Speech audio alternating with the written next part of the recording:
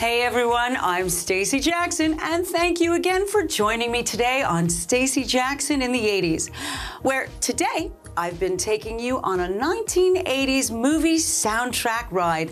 If you've been watching the series, I tend to feature a lot of Madonna tunes. But hey, she had a boatload of hits back in the 80s, and she's even starred in an adorable American comedy, Desperately Seeking Susan, back in 1985.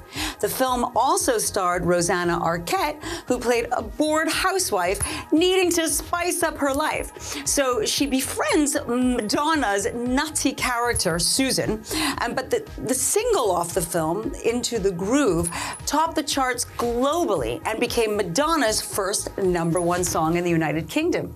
I'm going to follow that one up with the title track of the roller disco film Xanadu, starring Olivia Newton-John, and also featured iconic dancer Gene Kelly, who reluctantly apparently dusted off his dancing shoes for the film.